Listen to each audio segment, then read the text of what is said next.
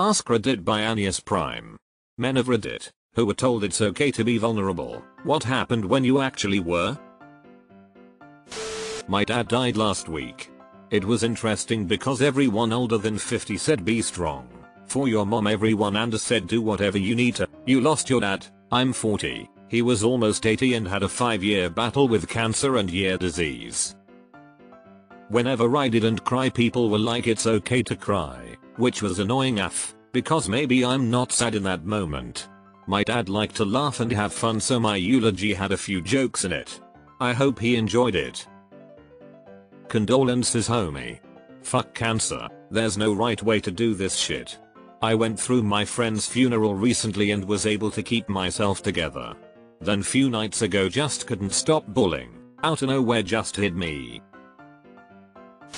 I'm 2 years into therapy and just hit bedrock, and it's like I've been living my life in an obstacle course and didn't realize the lights were off and someone just flipped the switch. It's magnificent. Therapy can do wonders. I have my last session next week and wow, have things changed for me. One time it went pretty well. She listened, seemed slightly off-put by nothing ever came of it, and I got a chance to vent. One time, she hated it, and later used it against me. Usually, people just awkwardly move on as quick as they can. Same. Every relationship I'm an emotional stone, I get love and care. But if I ever show my true emotions I get destroyed mentally. Depends on who I was open to. Some friends made fun of it and then just ignored it.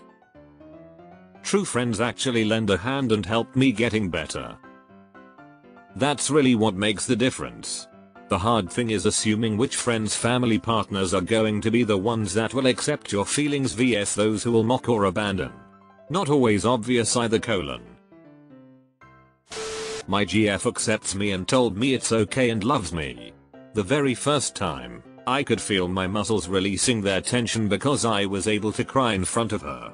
I fall asleep around her a lot because I feel safe and my nervous system relaxes that much.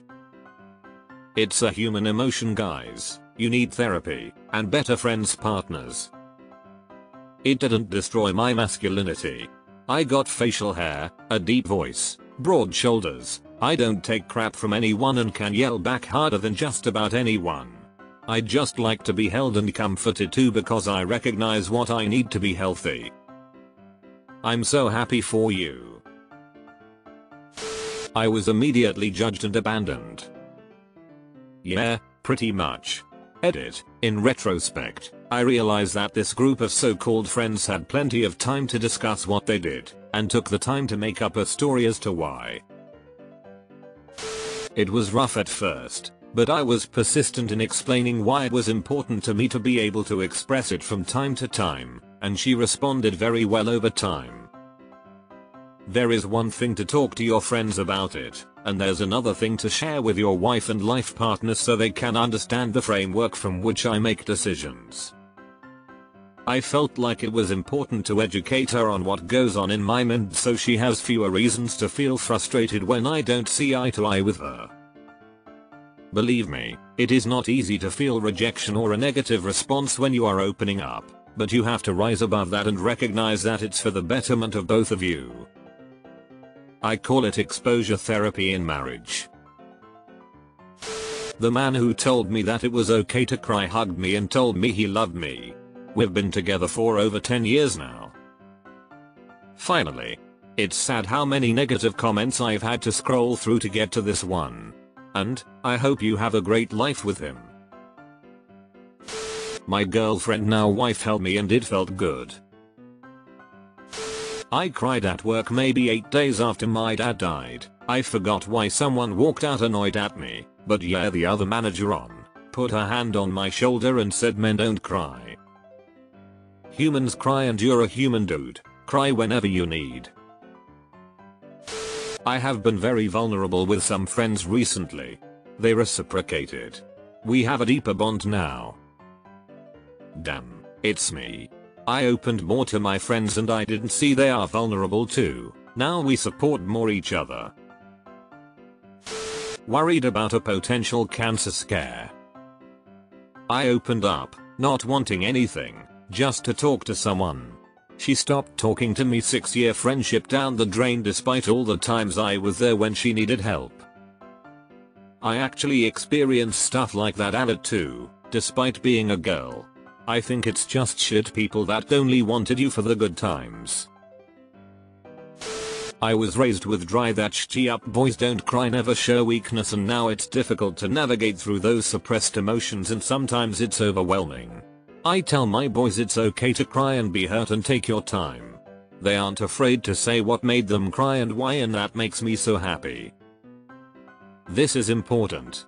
Being able to express your vulnerability in a healthy way is a skill, and takes practice. Plenty of women are bad at it too.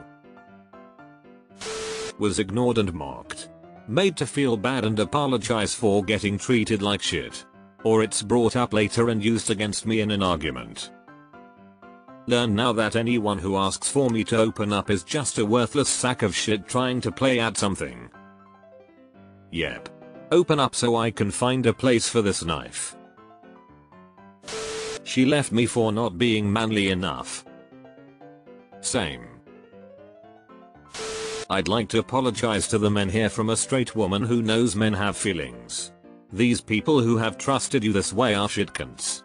My partner cries every single time that Barracuda comes for Nemo's siblings and mum. Every damn time. You know why? Cause it's fucking sad. He cries when he misses his nana. He cries when he thinks he's been nasty to his kids. He cries because he's a human, and for some reason we evolved to show sadness and happiness and anger with tears. Fuck all them cunts who disagree.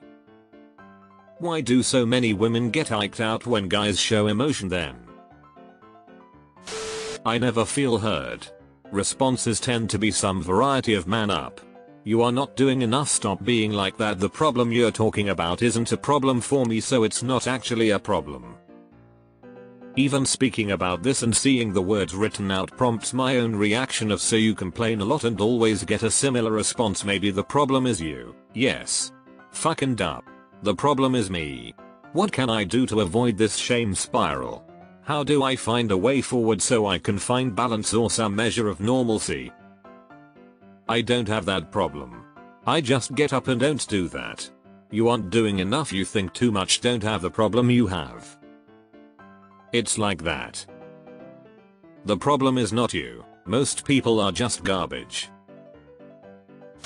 Got used against me in arguments as a way to push my emotions. Any insecurity or trouble was 100% weaponized. At first there may have been some sympathy, but then they were clearly disgusted and thought less of you. Never, ever, talk about your deep down fears or insecurities with anyone who may have an incentive to use it against you in the future. Therapists is about the only ones who are safe to open up to. It was thrown in my face and held against me in every argument we've had since. Not me, but a friend of mine was with his very much I'm a feminist and men should be allowed to cry if they need to. It's patriarchy harming men through toxic masculinity girlfriend at the time. That's not a jab, it's a conversation we genuinely had. Anyway, the poor guy lost a member of his family, was hit by a car while on his motorcycle and got his 2 legs broken, and then discovered that the enterprise he worked for was bought and dismantled, and he was out of a job. In the span of about 2 weeks, when it rains, it pours. He broke down crying in his girlfriend's arms. About a month later she broke up with because she lost all attraction to him as a man that day. That's so fucked. She laughed at me. That's when I knew that marriage counseling wasn't going to work out. I was mocked the next day. You were crying boohoo tears when you thought we were going to break up. Either way, I just stopped giving a fuck. I get complaints that I look mean or hard to approach. That's basically because I just stopped giving a shit. I don't see the point in being this friendly person. Being friendly, for me, is something I do for me, because it makes me happy and hopeful people are at least as friendly as me. If they are, it's a very nice interaction. If it's not, well fuck it, it's okay. I stopped giving a shit about those PPL. The rest I try to be as good as my mother told me. It's just my pov, but the point of being friendly is better life, better interactions, and main being an example for some. Now I'm not gonna lie, I'm not always like that. But I try. And it's cool, you meet good PPL even if I suck at small conv, for example. I hope you don't let bad PPL makes you sad and cold, they don't deserve it. Don't ever open up. Just bottle it up until you have had enough and commit suicide in your 50s like a good man. First wife, don't open up about your childhood or the Iraq war. It's too overwhelming for me. I'm already struggling with how to cheat on you and yet still extract as much money as possible in the divorce. Second wife, I sympathize. I love you. But realizing you have pain has changed how I see you, to the point that you can hear the wind whistling through the dusty narrow crevice that used to be my vagina. It is bone dry and cold to the touch, not that you'll ever touch it again. It gave her the ick. Never made that mistake again since. Told to man the fuck up. Oof. Sorry to hear.